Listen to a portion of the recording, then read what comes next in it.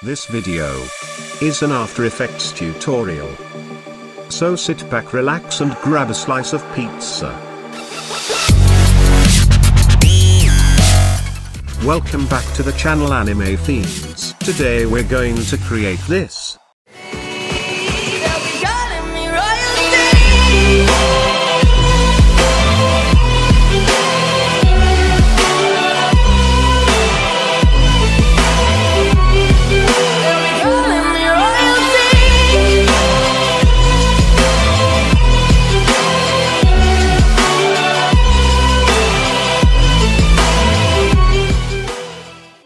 So, let us begin. First let's find our files for our project. Open up File Explorer. And make sure you have a wallpaper and music file. This is all you would need for the tutorial. If you select and hover over the music file, you will see the duration of the song below. Make sure to remember this, because this would be the length of your video. As you can see, my song is 26 seconds. Now let's head into After Effects to get started. First start by creating a new composition. Mine's would be called 3D Spec. If you want, you can name it whatever you like.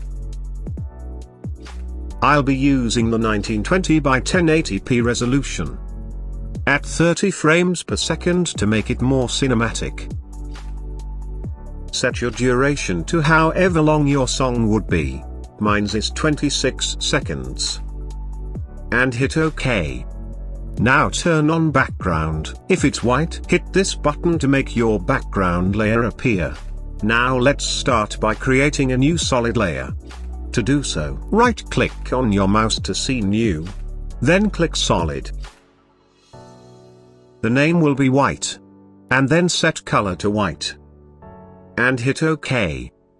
Leave the resolution to the default settings. Then hit the OK button. Now, let's head over to the Effects and Presets. And type in Audio Spectrum. And drag it onto your white solid layer. Nice. Now, let's change a few settings. Select start point and set it to 0. Then end point to 1920. Nice. This will cause the audio spectrum to fit the composition. Now head back to the Effects and Presets. And type in Polar Coordinates. Then drag and drop onto your white layer. Nice. Now let's go back to the Effects Control tab. Now set interpolation to 100%. And change conversion to rect to polar. Great. Let's head to Projects.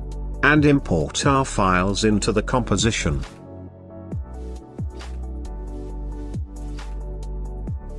Take your music file and drag onto Timeline. Then place it below the white layer. After this, right-click and hit Pre-compose. We will name it Music. Then hit the OK button. Now select the white layer. And head back to the Effects Control tab. And let's change a few settings. Change inside and outside color to white.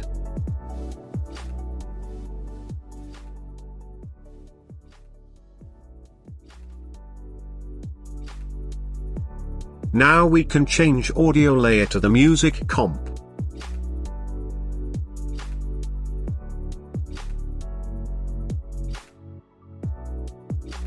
Set end frequency to 350. This will all depend on what type of music you have. Now find somewhere on the timeline that you can see the audio reacting to the music. As you can see, it is not reacting evenly. Let's fix this. Go to the Effects and Presets. And type in Mirror. This will make the audio spectrum react evenly. Now drop it onto your white layer. Then change reflection center to 960. This will make the audio layer react evenly. Nice. Now change side options to side B. This looks way better. Now let's make it into the RGB glitch colors. Now change maximum height value to 900. And set duration to 170.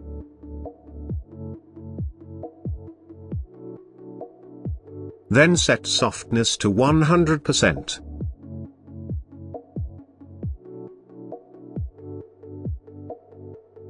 As you can see, the spectrum is looking better. Now let's give it a glow effect. Head back to Effects and Presets. And type in Glow. And drag onto the white layer. Now this is where it becomes tricky. So listen carefully. Select the white layer and hold Ctrl D to duplicate it. Now take the top white layer and put it below. Then go back to the effects and Ctrl Tab. And change inside and outside color to red.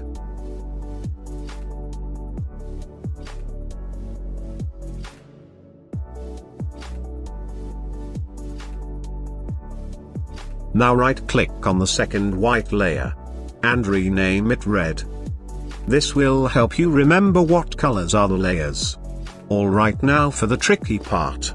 Every layer from now on, you are going to change the value of height to 50 more than it was.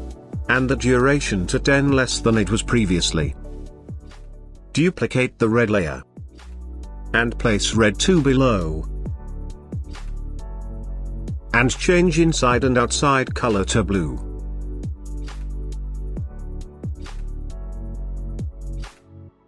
Then rename red to blue. Do this one more time and duplicate the blue layer. And rename it green.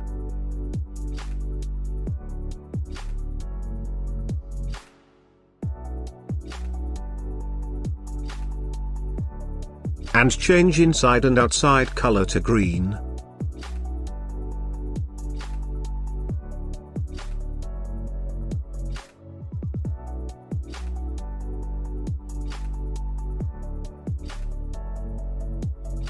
These are the value for red, blue, and green. Nice. Now we are going to do this 3 more times. So hold Ctrl and select the red, blue and green layers and duplicate it. And place them below. As you saw, all the height values went up by 50. And the duration went down by 10. You can do this how many times you want depending on what type of audio spectrum you want. I only duplicated the red, blue and green layers 3 times. Because I don't want the spread to be huge. Great. Now I'm going to fast forward this part. And show you all of the values and put it on screen.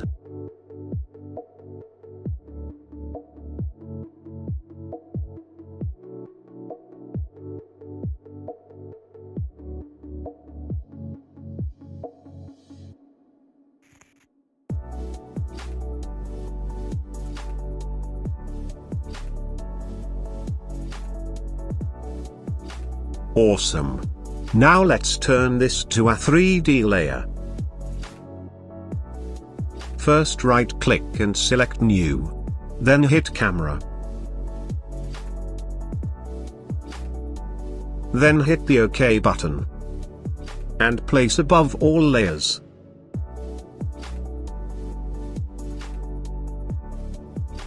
If you're not seeing this cube icon on your columns section, press F4 and it should show up.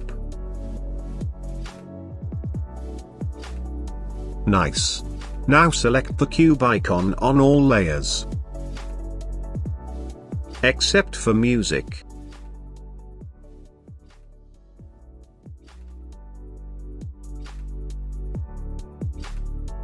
Now you should be able to make it 3D, if you click C on your keyboard. If that doesn't work, head up to the tools bar and hit the video icon. Now move the spectrum to however you want it. Awesome.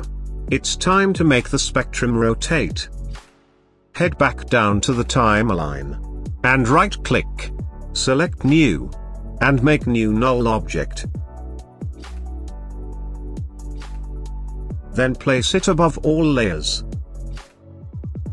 We are going to name this null object Rotation.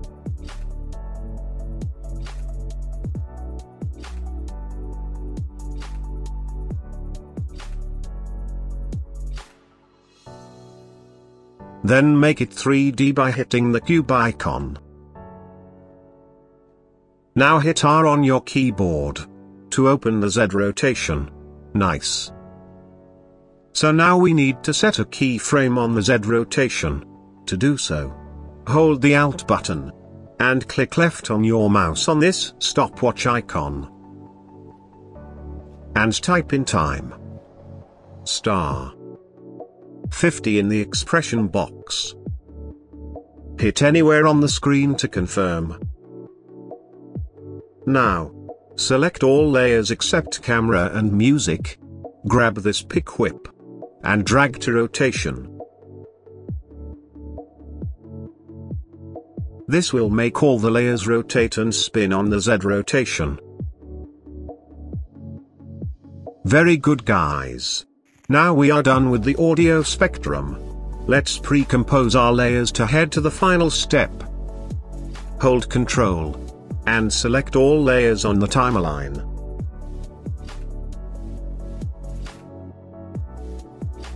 Then right-click and pre-compose. And I'll name this 3D spec. Then hit the OK button. Great. Now, make sure and turn off this button. This will make your background transparent. Nice. Let's head back to the Projects tab, and let's drag our wallpaper onto the timeline. Make sure to place wallpaper below our 3D comp, if not you wouldn't be able to see it. If you would like to make the spectrum bigger or smaller, hit S on your keyboard to open up scale. Then, once you've done that, hit P to move your spectrum wherever you like. If you're not satisfied with the position of the spectrum, don't worry. You can always go back and change it. Here's how to do so. Double-click on 3D spec, and all the layers will show up. Then hit C to move the spectrum to how you want it. Keep this in mind. This will change the position in the main composition.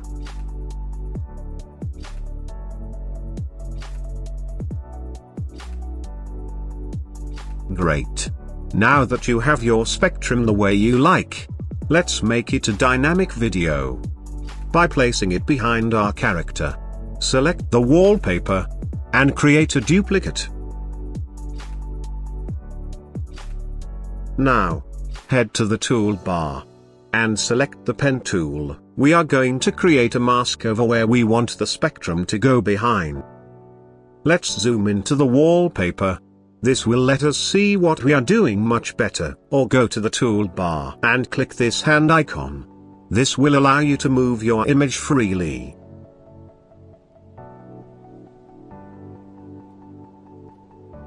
Then you can press G to apply the pen tool back after fixing where you want to start. If the spectrum is getting in the way of things, head to the timeline and hit this I button. This will allow you to hide the spectrum until you're done with the mask. Awesome. Now use pen tool and mask out where you want your spectrum to go behind. After doing this, you can turn back on this I button to see the spectrum once more. Join the endpoint to the start point to complete the mask. Fantastic. Place the duplicate file above all the layers to see this effect. Then hit this button and select Fit to make the composition big again. And now for the last part, Select all layers and pre-compose. Then hit OK. And this is how it should look.